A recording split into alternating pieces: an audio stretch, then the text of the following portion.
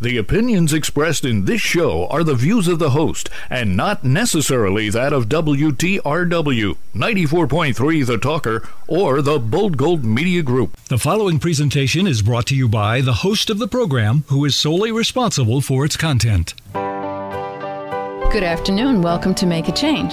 I'm your host, Terry Martin, along with my producer, Tom Jenkins. Good afternoon, Terry. Good afternoon, Tom. Tom, I love to surprise you with such wonderful guests, and today we have Tina Bartholomew. And our lesson today is determination.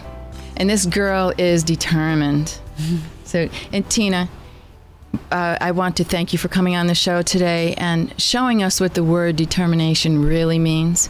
And instead of me trying to explain about your outstanding accomplishments, I'm going to put you on the spot right from the start and ask you to tell us why you're being honored in the Hall of Fame at Bloomsburg University. So I welcome Tina to Make a Change, the show that's meant to inspire and uplift anyone who's listening. And I know, Tina, you will do just that. And before we begin telling your journey, can you tell us more about this huge honor you're being given?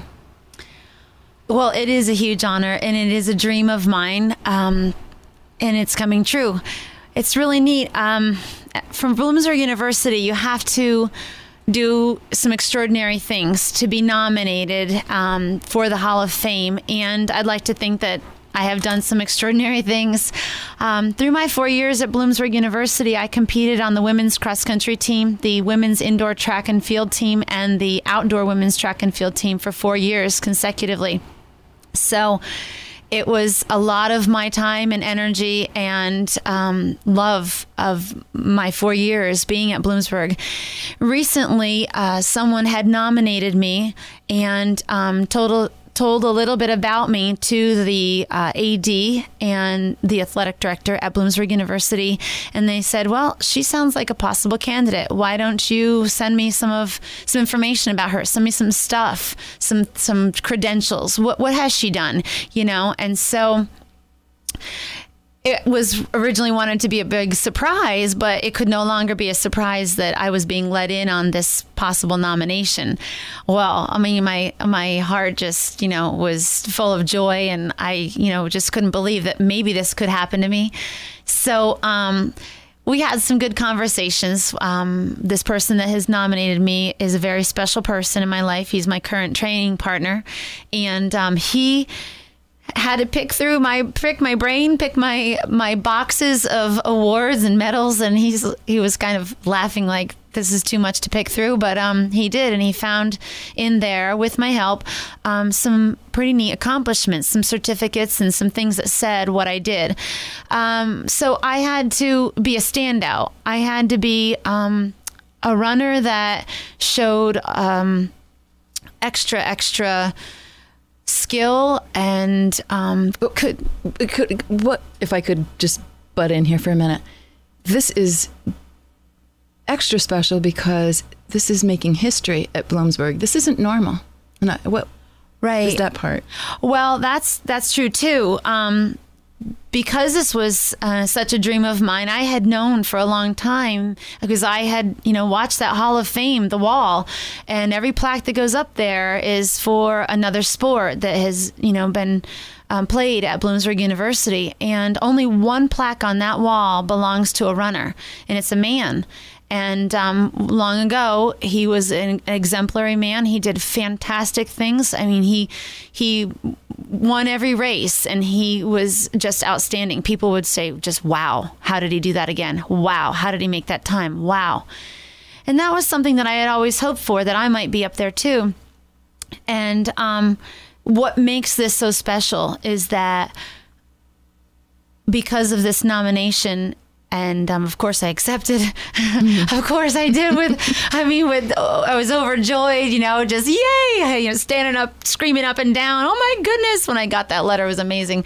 But I am the first woman in the history of Bloomsburg University to be inducted into the Hall of Fame for the sports of running.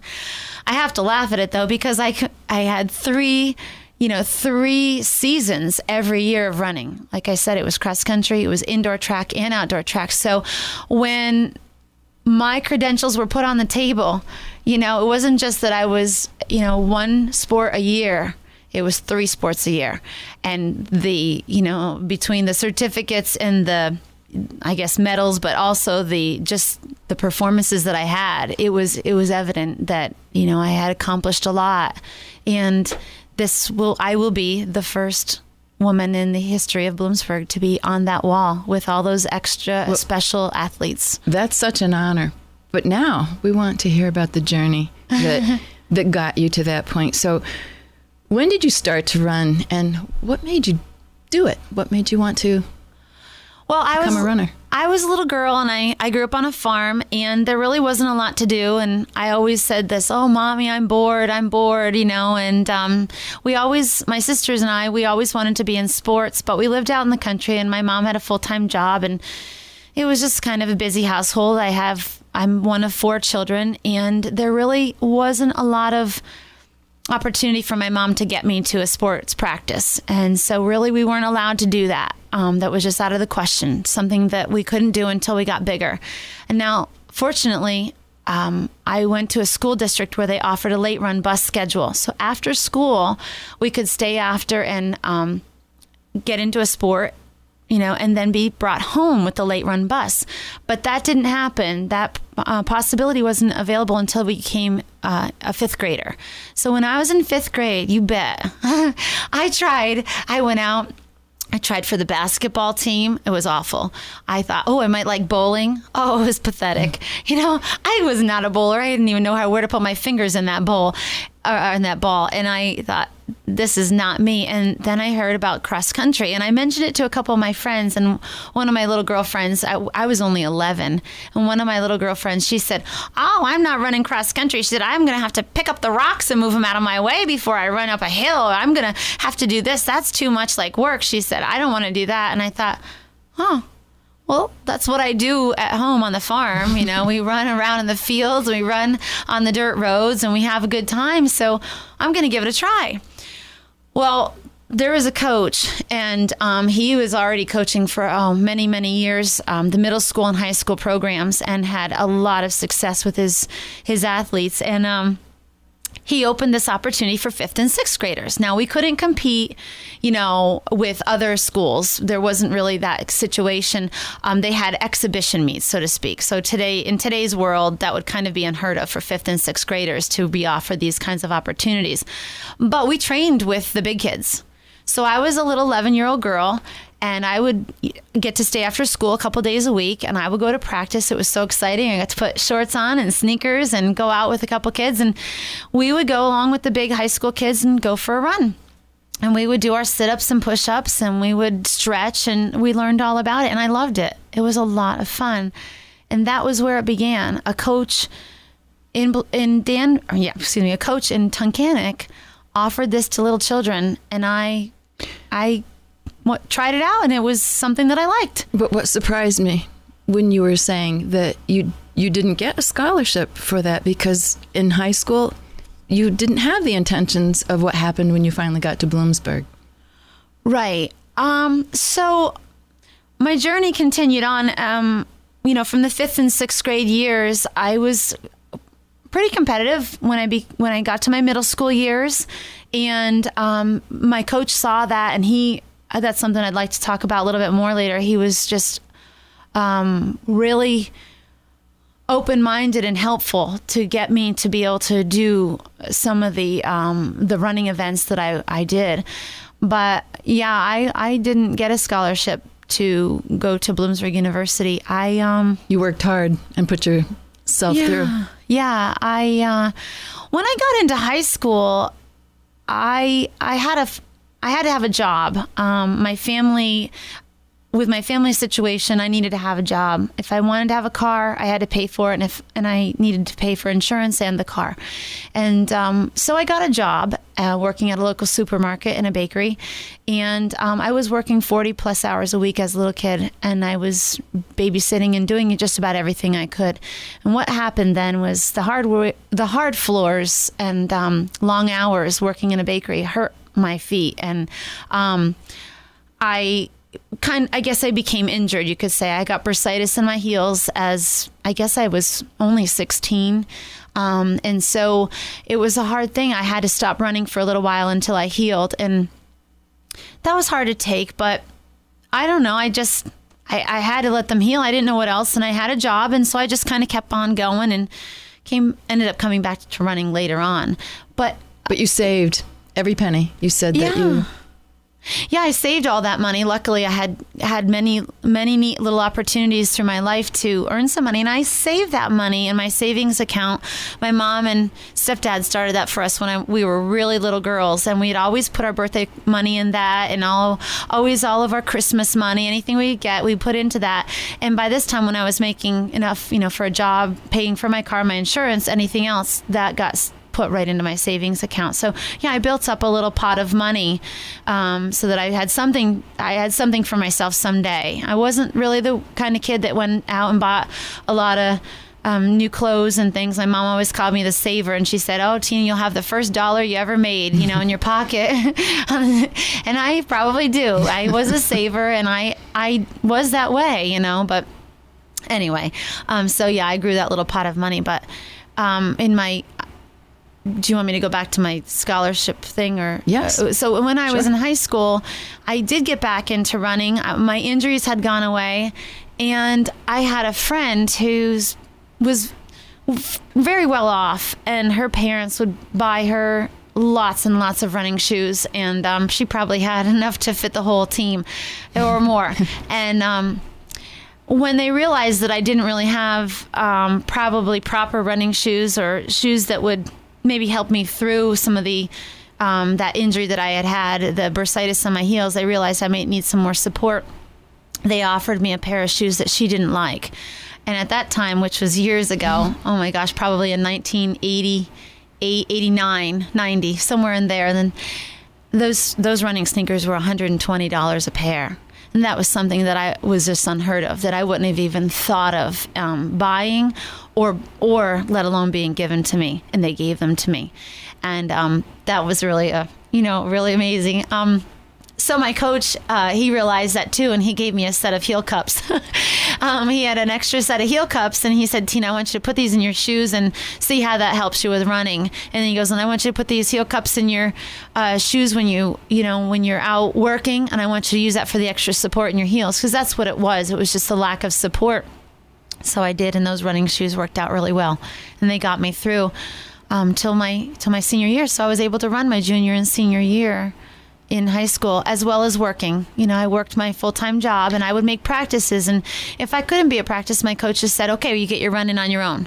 So sometimes I get up and run in the morning before school, or sometimes it would just have to wait till the weekend. Or if I had a day off, I would go running on those days. But I had to do a lot of self-discipline. I had to make sure I got those things in, because I wanted to do well with the team, and I wanted to do well for myself. So I had to make that happen. Well, somewhere though, that burning desire that must have, well, we talked about when you were young and you would watch TV and the sports. Oh. And that built your wanting we were discussing the Olympics and how you found that so interesting to just sit there on a Saturday. Yeah. So when I was a little girl, that inspiration came from watching the old tube, the TV, and that was, in this day and age, I wouldn't let my kids watch nearly as much TV as I watched when I was little. But we were left alone a lot of times. We would visit my dad on visitations on the weekends, and we were left alone, my sister and I, and we would watch a lot of TV. And every single time we would catch a track and field meet on TV, I stopped it, watched it. Tina, I'm just going to have to stop for a few minutes here for a quick break, and we'll come back and talk more about what happened. Okay. Well, you are listening to Make a Change on 94.3 FM The Talker. Our special guest in the studio today, Tina Bartholomew. It's all about, did I say that right? Bartholomew? Mew. Yes. Okay. And it's all about determination. And when we come back, Tina, I have a special question that I want to ask you, because I'm hearing a lot here, but I want to know something when we come back. So stick around. We'll be right back. Okay. Confidence. It's something we all search for. It's something we all strive for. When we're confident, we feel we can accomplish anything. Think about it. When you knew you looked good, you walked with your head held a little higher. Looking people in the eye was easy. You felt like you could tackle the world. The first step in finding that confidence is obviously how you look. And when you look good on the outside, you feel good on the inside. Get the confidence you need with Madeira Clinicals. They're a unique skincare company that specializes in complete skincare for women and men. From anti-aging to glycolic and even a special clinical line for sensitive skin, Madeira Clinicals gives you the confidence. Make that change. Look brand new. Feel brand new with Madeira Clinicals. Check out MadeiraClinicals.com. That's MEDERI Clinicals.com or call 866-646-3374. Take on the world with Madeira Clinicals. And we're back on Make a Change on 94.3 FM The Talker. I'm Tom Jenkins, along with your host, Terry Martin, and our special guest today, Tina Bartholomew. We're talking all about determination. And Tina is a runner, and Tina has been inducted into the Hall of Fame in Bloomsburg University. Right, soon I'll be inducted. Soon yes, you will be inducted. This fall. Soon. Now, we've been hearing your story about how you found track and field, how you found that you enjoyed running. A little bit of a trial and tribulation with some health issues on your heels, but you were still able to come back and still continue to run. Mm-hmm. Well, as you're going through your life here running, you're in high school, college, all of that, did you ever have a goal set for yourself in running, or did you just do it because you really just liked it? You know, why are you running, Tina? I love it. Or did you have somewhere specific you were trying to get to? Well, I think I have to say I really have run all these years because I love it.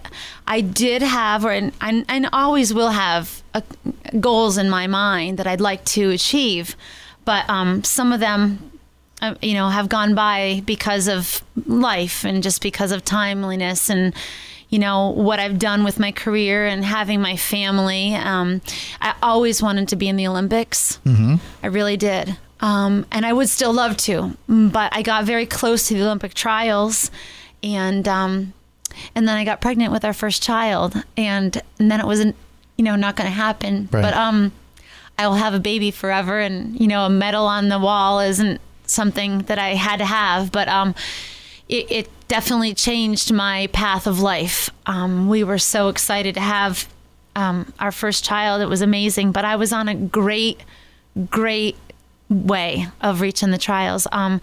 That was my marathon in 2002 that I ran in Steamtown, and I had run a time of 2 hours and 50 minutes and 5 seconds.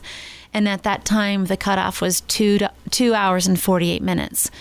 So, I had just skimmed it, and I missed it. And I'll never forget watching my watch tick away as I'm bumming up that last hill and coming into the straightaway. But it was okay. I was winning the race, and I was having the time of my life, and the joy that came upon me, finishing that Steamtown Marathon. It was all okay. I thought there'll still be another marathon. I can still work to this. And that was in October of 2002, and we found out we were having our first baby in January of 2003. So, but when you were young, you told me that story about Greta. Yeah. And yeah. So we used to watch TV on Saturday mornings. My dad and my stepmom would go off to work or other things on that day, and my sister and I would be left alone. We were really little. We were in elementary age children, and they would leave us $5 on the table when we go to the country corner market, and we would get a whole bag of snacks for the day. And at that time, I still love junk food, but we'd get a bag of Chippies, and we'd get some popsicles, and we'd get some candy and those little red Swedish fish, and we'd spend all of our money, and we'd come home, and we would sit in front of the TV all day. And one of those times, I saw Greta, and she crossed the finish line, but she crawled. It was the marathon, and I just couldn't believe how her body gave out and what she must have gone through. And I was just little watching that, and I thought, I want to be a hero like that. I want to be amazing like that. I want to push myself to that point someday. I didn't want to be crawling on the ground like she was, but I definitely thought of what she did and how hard she pushed her body to achieve something. It was phenomenal. And I'll never forget that. I forget what year it was now, but it doesn't matter because the vision in my mind on that television screen is... You felt yourself crawling. Yeah, I did. Over that because line. I just, I thought that could be me someday. But I was so little then. I had no idea where, that running would become this much of my life. I didn't know that I would be running a marathon, let alone, doing what she was able to do. I got so enthused just listening to that story. Where do you think running, how do you think that's helped you to today? I mean... Well, I know one story about your running, and that was a dream that you always had when you ran past this house, this home. Well, that's true too. I don't know. Running has got me to be who I am today, and it's pulled me through a lot of amazing things.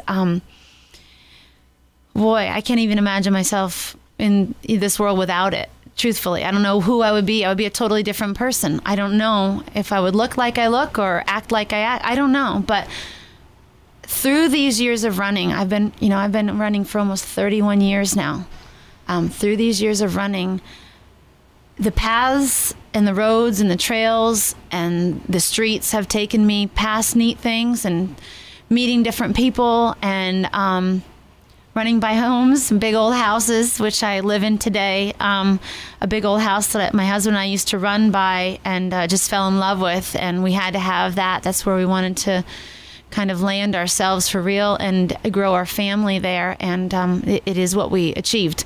I mean, we would run by this house morning after morning I would get up 5:30 in the morning and go for a run, and I'd take my short run past this big old Victorian house in Danville. And Chaz, my husband, had seen this house also, and it was just something that we had to see inside. It was beautiful, 3-story red brick Victorian, and I had always wanted to be a bed and breakfast owner. So, of course, I shared that with my husband before we got married and everything. And trying to help me fulfill a dream, we thought, well, let's go in that house someday. And we did, and we loved it even more on the inside. And until we were really able to afford it, which that's a neat little story in and of itself, until we were really able to afford it and get there, here we are. I mean, here we are. But we have 4 children that we are raising and loving so much, and it's like a giant dollhouse. But now also with our bed and breakfast there, that house that we used to run by. So you did make it a bed and breakfast? We did. It's called the Doctor's Inn. And how did you come across that name? This place is beautiful. If you're ever in Danville, anyone has to stop there. This is amazing, just like you. Oh, thanks. Well, the Doctor's Inn came about because the house for many years, one room of the house was the waiting room and the other room was the examination room. From the 1930s to the 1950s, it belonged to a doctor, and he had his own private office practice there, and he was also a surgeon at the local Geisinger hospital. And then after he had finished up his practice, he sold it to another doctor, and Dr. Curry had picked it up, and he had his own office practice there from the 1950s to the 1980s. Now, he had his own practice there, but he was also a he was also a Merck doctor, excuse me. And so this house was known to many people where they would go to get their physicals, or they would go to be seen for something that was ailing them and get some kind of medication and then be on their merry way. So the examination room was there, and it was at one time all draperied and dark, and now we turned it into open and fresh and light and beautiful. And the name for the bed and breakfast didn't come that quick. I mean, I had lists and lists and lists of names that might be appropriate for that, but I was looking through the comics one day in the Sunday newspaper, and the Little Peanuts comics, I don't know if it was Peppermint Patty or Little Marcy, but the one that always says the doctor is in, and Lucy. she says Lucy. Yeah. She says in her, the doctor is in, and there it was. And I still have that comic. Just smacked you right in the face. And smacked me in the face. The doctor is in, and I said, the doctor's in. The doctor's in, and there it was. It was just really neat, and that's what we stuck with forever. It's perfect. How long have you guys been there with the bed and breakfast now? It's about 13 and a half years that we've owned and run the bed and breakfast. And they have done so much work to this. And my question is, even then, you kept running through all of this. So on top of this, one thing that we have not even hit on at all. You went to Bloomsburg, but you went there because on top of all of this, she's a Spanish teacher, correct? Right. I'm a Spanish teacher. So she has a for the public full-time high school. job. She runs how many miles a day? Well, on a typical day, I'll try to run between 6 and 8, 9 miles a day. That's just a regular day. So how do you do that to start with? I mean, And the children, and the bed and breakfast. Yeah. and the husband. Yeah. Wow. And yourself. No, this is just my life. This is what. Well, think about when she was growing up. I mean, she'd get up really early. She'd go to school all day long. Full-time job, plus the running on that end. You just haven't stopped since you were 11. And look at her, how petite That's she right. is. Maybe that's why I'm starting to lose my memory and all kinds of things. I haven't stopped since I was 11. Well, we talked about losing memory and as we get old, trying to remember everything. And I said, no, someone who does as much as you do, you're entitled to forget more because... You can use that to your advantage. Right. Well, and sometimes it is, and sometimes it's not. I do overbook myself. I double book myself, and then other times, well, I forget things here and there, and I have to just say something, and people understand. Luckily, they know I'm a busy mom, I'm a busy person. Well, could you tell us what a day is like for you? From the minute you wake up. Well, today was an interesting day. I think you should tell that. Well, I woke my girls up real early. We were all excited. We're going to visit my family today in Tunkhannock, and they are so excited to visit Grammy. And so for today, the girls had laid out all their clothes the night before, all their swimming clothes. They were going to come up to go swimming, and all their clothes to wear. And we hopped in the car at 6:30 in the morning, and we drove about an hour and a half, and we got to Grandma's house, and we spent some time with her. But on the way, we had 2 kids get car sick, which is pretty typical, but I was driving myself. My husband wasn't with me. So that's always exciting to stop along the road and clean up, children and take care of that. And they're crying and upset and then continue along the way. That's the start of my day. I didn't get a run in today. I am taking a day off, believe it or not. Sometimes the body needs a day rest, and this is going to be my rest day, spending it with family. It's the best way to do that. But a typical day, really, on a school day, oh my goodness, I'm up at 5, the kids are up at 6, everybody's out the door at 7. I'm teaching by 7:40. I teach until a little after 3 in the afternoon, and I make an hour every day, and this is key to my life, an hour every day after my teaching time to run. It's what we laugh at. I call it my hour of power, and it's my rejuvenation and my decompression. I decompress after a long day of 130 or plus students, and then I get ready to go home to my own children, and that is my hour of power. And while I do that, I talk a million miles a minute to my friends, my running friends, or myself. I just think about things and let that hour happen, no matter if I go on a hilly run, a flat run, in the rain, in the snow. People can't believe they see us out there running. They see me out there running like, are you really going to run today? And I have to. It's almost just like getting up and drinking a glass of water, or getting up in the morning and, eating your breakfast. You just do it. It's breathing, it's sleeping, it's running. It's just part of my day. And then, we go through homework and take care of dinner and do my lesson plans and correct my papers and all that, and then call it a day. But I am done. I have to tell you, I put the kids to bed by 8:30 at night, and I'm done. I'm in bed and I'm crashed by 9. But what happens when you have your people come from the bed and breakfast? How do you handle that on top of all this? Yeah, well, that's where my amazing husband helps out quite a lot. We know that this is a thing that we've done together, and my husband, Chaz, has been really, he's not afraid to clean toilets, and he's not afraid to set a table. Chaz is great. He never knew what a bed and breakfast was until he had to do some traveling, and he went to some bed and breakfasts and saw how gentle people were and how kind they were and how welcoming they could be. Up until that point, he had always traveled and stayed at hotels. But because he knew that was a dream of mine, and that was something that he was probably going to have to do whether he wanted to do or not, he thought he better figure out. That was kind of his education, go and stay at a bed and breakfast. But Chaz is the one that sees it through. Because when I have to leave at 7 o'clock in the morning, I have to have breakfast already. And luckily, his job, his career, he also has a full-time career job. He's in sales. And he will complete the task. But this is what my husband does. If you think I'm amazing, he's also quite amazing because, he gets the kids breakfast. I leave and go to work to teach, and then he gets them on the bus and to daycare and back in time to serve breakfast to our guests. And we coordinate that all. It's like a juggling act. If you could call it the Bartholomew Circus, it would be truly maybe a better name for, But Chaz gets back to the B&B in time to serve the guests patiently, calmly, and with a smile every time. Tina, you make it sound so easy that it's, and I know that it isn't, but even this bed and breakfast, when you bought that needed a lot of work. And I know even financially, what I'm trying to say here is everyone has it hard, and somehow you don't quit. We can't quit.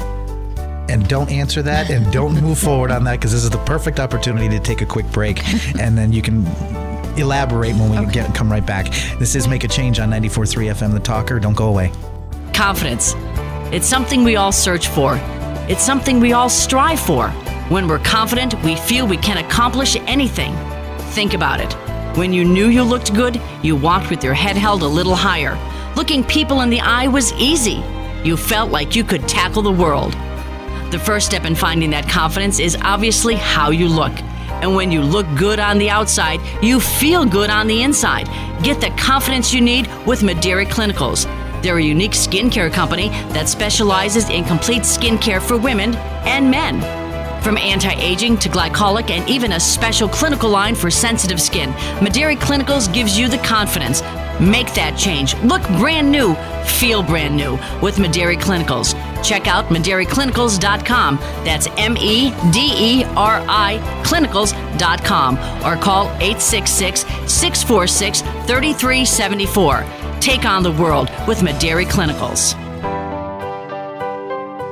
And we're back on Make a Change on 94.3 FM The Talker. I'm Tom Jenkins, along with your host, Terry Martin.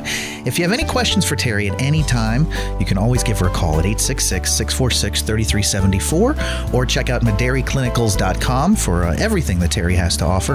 And also, if you have any questions or inquiries about even maybe getting on the show, how to make changes in your life. And this show is all about making change. Today, we're talking about determination in life in general, and really no specific area. And we've got the epitome of determination in the studio today, Tina Bartholomew, who I'm just tired listening to everything she does on a daily basis. And you guys, before the break, you were talking about your bed and breakfast that your husband, that you dreamed of, and he jumped right in with you, which is fantastic, and a normal day that you guys have. What's the name of the bed and breakfast again? It's named The Doctor's Inn. And where is it? It's in Danville, Pennsylvania. If anybody wants more info on that, where can they get information on that? Yes, we have our own website, and it's at thedoctorsinn.com. The Doctor's Inn. Doctors, and Inn is INN, obviously. INN, yes. Okay. And, yes, thedoctorsinn.com. Well, definitely check it out. Now, before the break, Terry had mentioned that you didn't just turn key and bam, there's a bed and breakfast. You had to have a lot of determination behind that. Can you tell us about that?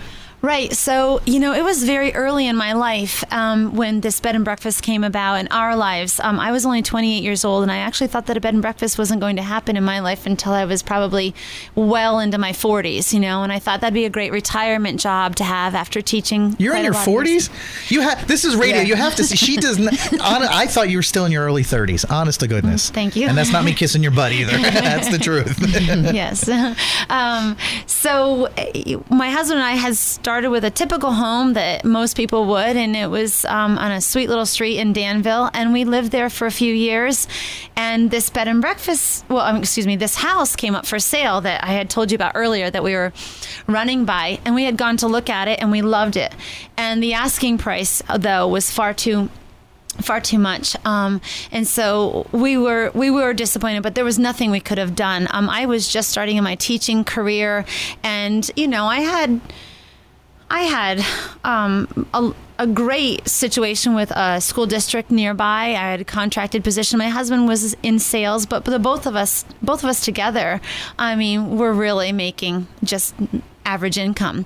And so we were able to handle a typical 3-bedroom home. And we were quite proud of that, to have owned our own home and working on that. But for us to think that we could even go into the possibilities of this huge old Victorian was something else. But interestingly enough, we thought, if we really do well and we save all of our pennies, and literally we had a jar to save our coins in. We had a jar, and we thought, let's think about our approach here. What can we do? And so we would really, we were adamant about paying one principal payment for a house, and then 4 other payments that would go right onto the, I said that wrong. A mortgage payment and then interest. 4 payments on the principal. Mm-hmm. So we were knocking down the interest like crazy. So we had to, leave the opportunity go to even think of buying this house for a little while. But it actually came up for sale. And, we wanted to go in and see it. We saw it and we knew that was it. Wait a minute. You dreamed about this house, wanting that house when it wasn't even for sale. And right. Then, we saw it and then it came for sale. And then it did. And then, and then we went in and loved it. And then it was on the market for 2 years. Nobody wanted a big old dinosaur of a house. I call it a dinosaur because it's literally huge. It's 5,400 square feet. Wow. Yeah, wow. And And how much did it cost a week to heat that in the beginning? In our first years of living there, it was oil, hot water. And, it was actually... It became every 2 weeks we were filling up in the winter months with oil, and it was $900+ every 2 weeks. So it was really, you would think we were millionaires to be able to pay that, but we weren't. We had just saved as much as we could. Everything we would bring in, we would be spending in the oil. So we were really going through about $10,000 a year just in heating oil. Well, I want to hear what happened. Let's back up a little bit. Okay. You said you and your husband went in and you looked at it. So we looked at it. We loved it. It sat on the market for 2 years, and Chaz and I just decided we're going to pay our bill, our mortgage, and we're going to do our best and pay off our school loans and everything. We didn't need things. We were fortunately not the kind of people that go on big vacations, buy big fancy cars, or buy anything fancy. Mm-hmm. We run and we find a lot of happiness in that, and we were with our family, so we just didn't spend our money on other things. And lo and behold, that house 2 years later sold to someone, and I thought my heart was just going to break. We were at a Christmas party, and a realtor said, "Tina and Chaz, I have something to tell you." And we knew just by the look on her face the house had sold, and it did. But we thought, well, it's just not our time. It's just not time. I'm too young. We're too young. It's just not right. We never, though, stopped thinking that it could be a possibility. Anyway, these people that bought it lived there for 2 years. 2 years. And then they had to move on in their lives. And the house came up for sale again. And I kid you not, it was the fall of 2000. It was in October of 2000, and I was coaching a cross-country team. And I was at Danville High School with my cross-country team. And I'm running across the field trying to get to my runners, getting at the 1 mile mark. And I was running after them. And here is this woman who is the realtor, was the first, the realtor in the first place. And her children were running on the cross-country team for Danville. And mine were from Montgomery. And she's like, "Tina," and she's screaming to me across the field. And I'm like, "Hey, how you doing? How you doing?" And she's like, "I have something to tell you." And I go, "Oh," and I just stop for a second. I'm like, "Wait, I have to go get my kids. I'll be right back." And so I went to the mile mark. I gave them all their mile splits. I cheered them on. And then I went back over after the meet. And I said, is it what I think you're going to say? And she said, "It is. The house is up for sale again." And I just chills. And I just couldn't believe it. I talked to her for a few minutes. I went home to my husband. I called him at work, and we just couldn't believe it. It was happening. So we went to see the house again, even though we knew we wanted it no matter what. We went to see it again if everything was still somewhat intact, and it was just what we wanted, and we did everything we could. Interesting little bit about that. The house was still quite expensive, but they were here 5 years later asking the same amount that they had asked 5 years earlier. We still couldn't pay it. Even though we were on our very last mortgage payment of our 3-bedroom little home. On our very last one, we had in 5 years accomplished our $75,000 loan. And we did. We were paying that. And it was pretty awesome. I thought, oh my goodness, this is timing or what? So we figured it out. But I still was like, well, if we buy this house for this amount, how are we going to afford to fix it up? What are we going to do? So we talked about that. And although it was like what we wanted, we had to think about this in the background, thinking, how are we going to play our cards right? How are we not going to buy this house and live, like freezing in the winter and sweating in the summer? And how are we going to let the cracks just come, opening up? Or what are we going to do? So it was interesting because my aunt, it was an exceptional part of that. And she gave us some really great advice. She just said, go low on the price. Think of a price, think of what you can do, think of what the work is that you need to go into that with. And she did. And she talked to us through that. And she said, just give them an offer. So we did. And we literally went in an offer of about $55,000 less than they were asking. You really lowballed them. Which I felt almost embarrassed to do that. Mm-hmm. It was all we could do, it was all we could do. And we had also had a contractor come to look at the house and tell us what needed to be done immediately. There was a huge leak in the chimney area, which came down over the stairwell, and it leaked every rainstorm, every snowstorm. It leaked. You could see the huge puddle on the ceiling, and the ceiling was starting to come down. So you knew you were dealing with that. The back porch area, which used to be the doctor's examination room, leaked like a sieve. There was 20 buckets in any given rainstorm, and we could see the watermarks, So there were a lot of things like that. It needed all brand new windows. A lot of cosmetic work it needed for sure, but the house structurally is a beast. It is the strongest house. Beautiful. And the woodwork inside is nothing you'll ever find, except in another Victorian home that was built in that same time period. So anyway, we loved it so much, and we got some figures in, and we thought, oh my word, how are we gonna do something like that on top of what this house was being, asked for to pay for? And so we had gone low, and the couple came back with a counteroffer. So they came down about $10,000 from their original offer, and then we came up, and they came down. We went back and forth about 3 or 4 times, and finally we met in the middle, and they accepted. And we couldn't believe it. We could not believe that we were getting that home with a beautiful lawn and brickwork. It's got a fence in the back. There's some iron fence on it and a brick wall on 2 sides of the property with a beautiful brick carriage house. It was like Chaz and I, we were going to be moving from a regular lifestyle into like noble, living like aristocracy. Yeah. Just like a prince and princess. We were going to be moving to this, and we couldn't believe it.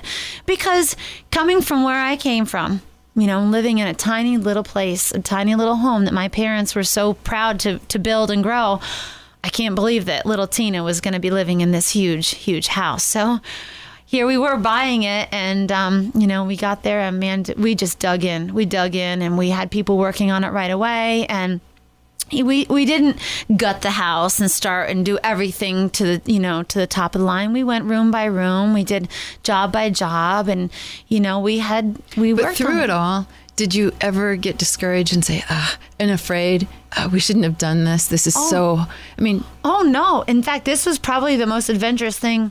Well, in money wise that I've ever done. Most adventurous would probably be some of the runs that I've gone on in my life, but but this is probably one of the most financially adventurous things that we've ever done. It was very scary. We actually took a lien loan on our home, which I only knew that we could handle because of who we were. Chaz and I, we had 2 great jobs, and we believed in one another, and we knew that this was our dream, and we weren't going to let it through.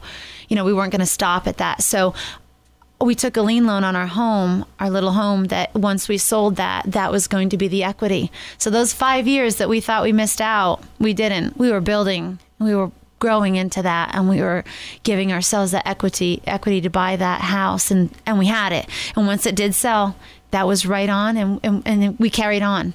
Well, I wanted to bring all of these other factors of how you have done so many amazing things in your life. But basically, we were talking about running now, and I wanted to see if we could get back now to Bloomsburg and how you ended up there, which was quite a surprise. So you mean with the Hall of Fame right now? Well, you're in the Hall of Fame, but before the Hall of Fame ever happened, we were talking about your coach when you first signed in to go to Bloomsburg School to even start with. Well, without a scholarship. Yeah, I have to say in my life, I have been somehow blessed with several opportunities or several doors open wide for me that have brought me to the path to be, to go on the path that I have been on and still going through today. But, from that very beginning of Coach Daniels in 5th grade to he saw me all the way through high school to going on to Bloomsburg University, I never thought I was going to go to college. I really didn't. My parents didn't go to college. I was first generation college, and I didn't even know what to do. I luckily had a guidance counselor who offered me an opportunity, an application, and he sat with me and helped me fill it out. And he brought up Bloomsburg University, and that was like the second time in my life I had heard of Bloomsburg University.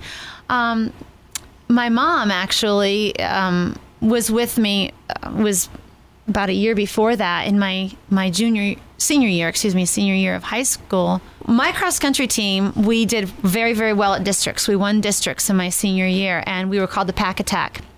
But I was a good runner at that time, and I was a solid runner, but I wasn't exceptional. And I got looked over quite a bit, and I always felt that I was in the shadows of the top girls.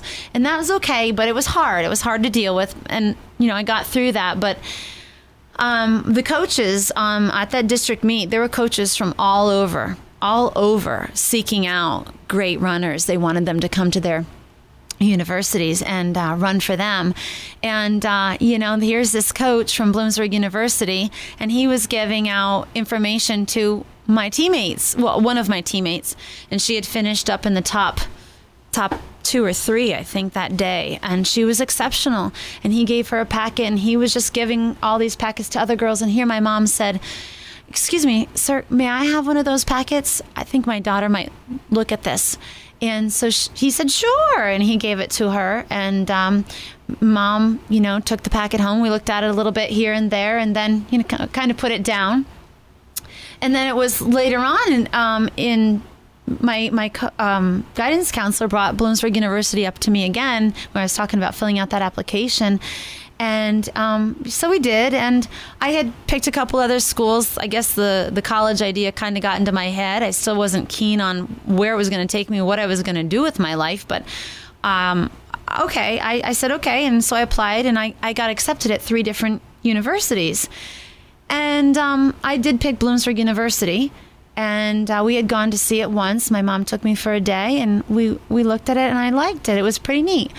But so my senior year, I had planned on that, and I was going to go. I had a job at Procter & Gamble between the senior year and my first semester at Bloomsburg University, and I worked at Procter & Gamble, and that was an excellent opportunity, but it was a hard job. I was out in the warehouse. It was extremely hot, and it was a lot of hours for a kid to do, but I guess I wasn't really a kid anymore. I was 18 and, trying to figure out how to save money. And anyway, this is kind of funny. I overheard, a friend of mine saying, "Oh yeah, I'm going to go off to school and I'm going to play soccer, and another one is going to go and she was going to run." And the one that had been better than me in high school was actually going to Bloomsburg University also, and she was being recruited. And so she was talking about it quite a lot, and I thought, I wasn't that far behind her in a lot of my runs and a lot of my things that I've done. And that summer I had kept up my running. I had run 3 or 4 days a week, and I thought, I might just think if I could run at Bloomsburg, I'm maybe going to call the coach. And so I called general admissions, and I got the coach's number, and I did. I picked the phone up in my kitchen, in my family's kitchen, and I picked it up and I called, and it was kind of a very bold move for me to make, but I did, and I got Coach Martucci on the line. And it was just something. He asked me the craziest questions. Well, for the time it was crazy. Now I think, how couldn't I have known the answers to those questions? But it was like, so what's your name and where are you from and how many miles a week do you run? And of course I knew my name and where I was from, but I didn't know how many miles I was running a week or a day. I just ran. I don't know. I ran down the road and through the neighborhood, and I around the field and down the other dirt road, and I'd come back and I'd think, oh, I ran for 20 minutes and I ran for 30 minutes because I would check the clock on the wall. I don't think I even had a running watch back then. I don't know. So he would say, well, okay, well, answer these questions for me. What do you run the mile in? And I said, well, I don't know. Sneakers. I've never done, my sneakers. I've never done track and field. I've never run track and field. I only ran cross country because to run around a circle was really pathetic for me to think of at that particular time, which now is not. Now, well, part of my other story is that track and field was another amazing part of the running. But he asked me questions like, well, what do you run a 5K in? And I had no idea what a 5K was. And I mean, this is, 1991 we're talking. We're not talking the Stone Ages, I just had no idea. I said, I don't know, but I finished 19th at districts. And he goes, oh, okay. And he said, well, I'll tell you what. Why don't you show up for cross country camp? And I said, well, when is that? And he told me the date and he told me the time. And I said, okay, I'll be there. So he just allowed me. He didn't know what I looked like. He had never recruited me. There was no money there, nothing. I mean, whatever. And so I showed up. My mom took me. We packed all my college things and away I went. And I spent a week at Bloomsburg University with the cross country team. We're going to take one more quick break. We'll finish this story. Okay. It's going to be a short one. Okay. And we'll be right back on Make a Change on 94.3 FM, The Talker. Confidence. It's something we all search for. It's something we all strive for. When we're confident, we feel we can accomplish anything. Think about it. When you knew you looked good, you walked with your head held a little higher. Looking people in the eye was easy. You felt like you could tackle the world. The first step in finding that confidence is obviously how you look. And when you look good on the outside, you feel good on the inside.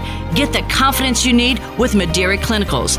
They're a unique skincare company that specializes in complete skincare for women and men. From anti-aging to glycolic and even a special clinical line for sensitive skin, Madeira Clinicals gives you the confidence. Make that change. Look brand new. Feel brand new with Madeira Clinicals. Check out MadeiraClinicals.com. That's MEDERI Clinicals.com or call 866-646-3374. Take on the world with Madeira Clinicals. Welcome back to Make a Change on 94.3 FM, The Talker. I'm Tom Jenkins, along with your host, Terry Martin, and our special guest in studio today, Tina Bartholomew, all about determination. And your story has been phenomenal, just phenomenal, Tina. There's one thing that keeps ringing in my head over and over and over again when I'm listening to you. And Terry kind of asked you the question indirectly, but failure is not an option in your life. It sounds to me when you stubborn maybe or determination, but when you set your mind to something, nothing gets in your way. Never. And that blows my mind because there's so many people, myself included, where we get to certain points in our lives and we just throw our hands in the air and say, well, I can't say what I would normally say on the radio, but I'm done. I just can't do this anymore. And right. You've never thought that or never said that or No. Unless it was physically impossible, that you really couldn't do it. But if there was a possibility, you moved forward. Right. But you must have gotten down low and you just get up there. Yeah, my question is, where did this determination come from and how do you do that? I think it just comes from where I grew up and who I am. My parents were not easy on me, for sure. Right. My parents were divorced, and growing up in two separate families and dealing with step parents and all that, and back and forth, it makes you just grow up a little bit harder, I guess. I don't know, but I have to say, my mom and my dad are both very hard workers. That is for sure, and so were my step parents, or so are they. Getting up at the crack of dawn and completing something before the sun even comes up was really what they were all about. And that's what I do now. Some of those early days were really just led me in that direction. So hardworking, my mom, I don't know if I could ever ask for a more hardworking woman and loving woman. And my dad, physically hardworking. How he did some of the things he did, I don't know. And the heat and the climates and stuff. I think he must have lost his mind sometimes. But also my step-parents, too. The long hours, the dedication, that's something you grow up with and something that I have. I just do. It's part of me. There's and obviously the show is called Make a Change, and it's all about people making changes in their lives, and we always have to make that conscious effort in the very beginning to make the decision to make the change. Yeah. And if you were to give any advice to anybody who has heard what you just talked about today, and would like even the tiniest bit of that determination, what could you tell them? I would just say that don't ever let anybody get in your way. If a coach is offering you something, an opportunity, take it. If an aunt offers you words of advice, take it. You can always just get rid of it, but take it and toil with it and see where it leads you. My path has not been a straight path. My path has not been paved by any means, but I can say that the people in my life that I have met and that have been my family and support, and people that I met through running that I never even knew before, have offered me so much. And I try to take a little bit from everyone and become a better person because of them, through them. I was nothing. I felt like I grew up just a typical little girl, just like everybody else. And I'm still a typical person. I don't like to think that I'm exceptional. I'm not. Until I look back at my times and the things that I've done, I've never thought that I'm exceptional. But when I look back, I think I couldn't do that now. I must have been exceptional. I must have had something in my, a fizzle or something extra erupting in me to make me perform that way. And it is what got me through. I never wanted to be second. I don't want to be second. I want to be first. I want to be a leader. And I think that everybody in this world should go for everything that they've got. Luckily, I didn't go broke. Luckily, I didn't have anything bad happen to me. I've had injuries along the way. Those are probably the most hard times of being a runner, truthfully. Getting beat, you come back up. You'll beat that person back again, and you'll get the times that you want. But the determination that it takes to get, I get knocked down, I get back up again. I sure do every time, because the will to just be the best, the will to constantly better your times is just something that I love. I want to be, until even today. I just ran a race this past weekend. I still wanted to be the winner. I don't know. I can't let that go. Speaking of people and advice and guidance that you've gotten, obviously your husband Chaz is a big part of your life. Is there anybody else that really stands out that has helped, other than your parents and step-parents, that made you what you are today?